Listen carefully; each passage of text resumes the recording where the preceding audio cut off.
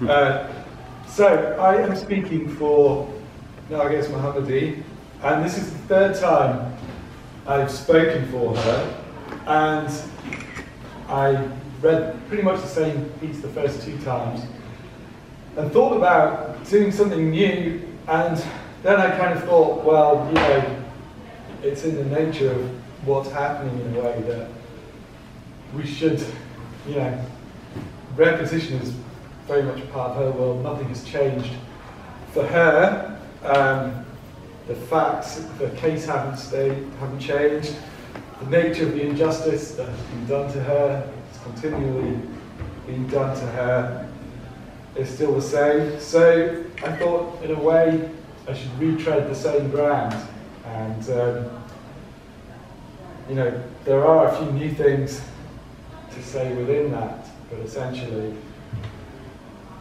nothing has changed, which is part of the tragedy. So, in May 2016, the Revolutionary Court of Iran sentenced Narges to 16 years in jail. The charges included being a member of an organisation called Step by Step to Stop the Death Penalty and committing propaganda against the state. And when you look into that propaganda campaign, you realise that what she was trying to do, so-called propaganda campaign I should say, was to stop the state from killing juvenile offenders, which is to say, to stop the state killing children. So she's now in Elvin prison, which is quite notorious here in the UK, because Nazanin Zaghiri Ratcliffe is there too. Narges quite often endures solitary confinement. She's been ill, most of the time she's been there, and getting more ill, increasingly worryingly so. She's got a neurological disorder which causes muscular paralysis. For a long time she's denied access to a neurologist. It's still clear that she isn't getting the care she needs. She's also gone on hunger strike. Her health continues to deteriorate, and you know, she's in a precarious situation, very much under the power of these people. She can't do anything to change her situation except kowtow to them in a way. So her reaction, of course, has been to continue to speak out. So just this December that's gone, she released a letter about recent killings in Iran following the protests that happened in December. And she says the state has shown that it is not able to tolerate the most peaceful of protests.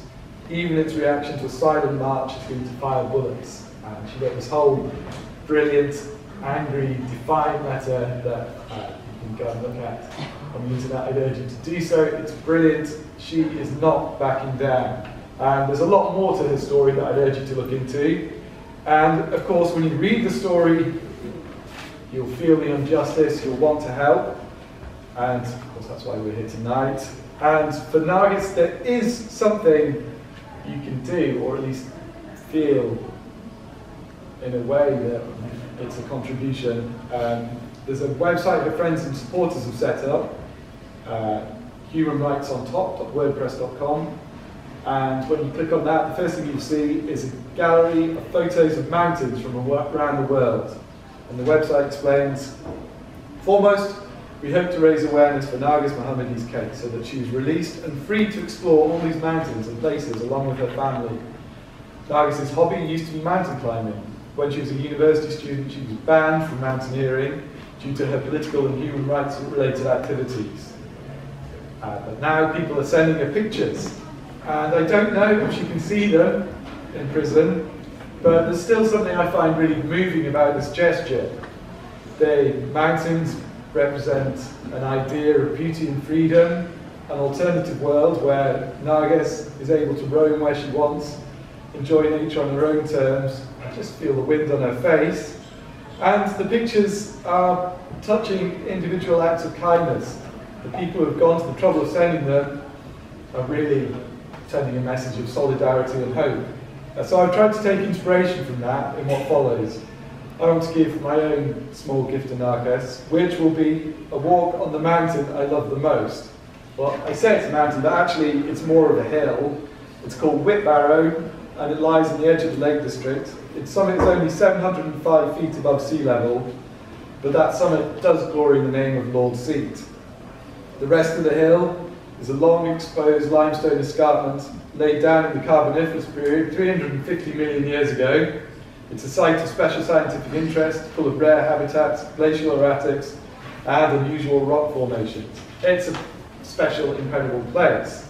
But don't take it from me.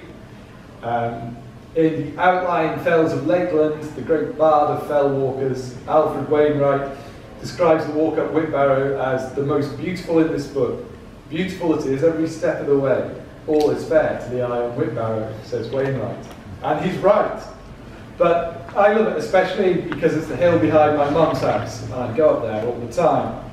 From the front door, I just turn left onto a farm road, and I'm already climbing.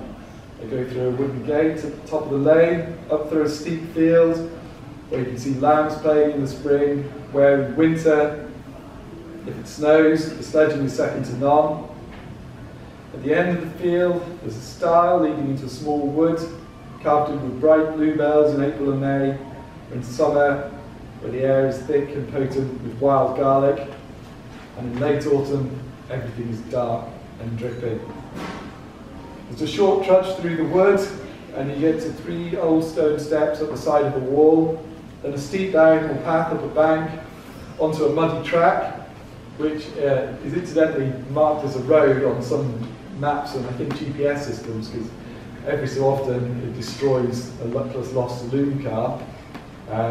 Anyway, you leave this path quickly, cut up towards the right, through another field, through thick bramble bushes that deliver sweet and tangy blackberries in early autumn and scratches for the unwary the rest of the time. There's another gate, short climb, and then it's just scarred and the long stretch of the escarpment. The path cuts through a small declivity, so you don't get the full view yet, but no matter. The hilltop itself is lovely enough. It's a big expanse of brown grass and heather and rocks, punctuated by just a few wind-battered trees and hawthorn and juniper bushes. It's bleak and stony, but that has its own rugged charm. Not to mention its own unique interest. There's a limestone pavement to the left of the path. It's a geographer's dream of cliffs and grikes, and a special ancient place. On we go, don't get too distracted, because the track is generally pretty muddy, and there are loose rocks to watch for. Also, quite often, gigantic hairy red cows with long horns. They don't do much more than stand around, chewing the cud and looking scenic, but you don't want to bump into them. The path is flat now, right at the top of the outcrop. There's a gentle, but nevertheless elating couple of kilometres, and you get to another high dry stone wall. This was built over 100 years ago by unknown hands, one carefully selected rock at a time. It stretches out over the top as far as the eye can see. After that, there's a small pine copse, and the path leads you past some miniature limestone escarpments that look for all the world like scale models of the hill you're on. Then you take a sharp right, and you're heading for Lord Seat and the summit, which is where the magic really begins. And because my mum's house is so well located, and because I'm a dad, and early mornings don't hold any fear for me, I quite often made it up there just after sunrise. I ran up there last winter on a day so foggy that it felt as if it was actually getting darker as the dawn progressed. Until, I got to the last slope towards the cairn at Lord Seat. That took me up above the mist, and I found myself looking out over splendours suddenly visible under the rising sun. Morecambe Bay, the Kent Estuary, the Irish Sea to the south, another temporary sea of rolling fog in the valley below, and to the west and beyond that, the outlines of the Lake District Mountains, brightening into sharp focus, Cartmel Fell, the old man of Coniston, the Langdale Pikes. The names are evocative enough in themselves, but it's the feeling you get, the strange elation of mountains, of their long campaign against time, of their hugeness in the face of humanity, of their stillness and silence. These are places we can't touch and we can't spoil. And I can't properly verbalise that feeling, But it's the same excitement that moved the romantic poets to write about sublime nature, and I'm guessing which motivated all those people to send in pictures for Narges. In the early morning, there's an extra selfish pleasure too, because if you get there early enough, Lord's seat is yours. You can be the king or the queen of the mountain.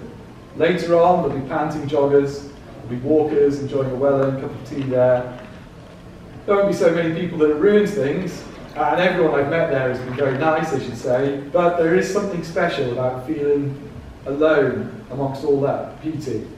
And here I should interrupt my previous speech because I've been up there more than once since the first time I gave this talk. And now, of course, I sometimes think of Narges and how much has changed for me in the intervening time since I've given the talk, and how little must have changed for her. And I wish I could bring you back something profound from those times thinking about her. But actually, the truth is I have a revelation to bring you. And in honesty, what I think is fucking hell. Holy shit. What the hell? Because, you know, why is she still in prison? Who are the people that would put a sick woman behind bars for no good reason? You tear her from her children. And I think about, you know, what are they thinking? Are they proud? Do they think they're doing a good job? Do they think it's necessary? Do they just not care? And the frustration is, it's impossible to know. It's impossible for her to know. Anyway, there I am. I'm on the hill, calming down now, enjoying myself again. And this solitude I was speaking about, I like it especially because I know it's soon going to end.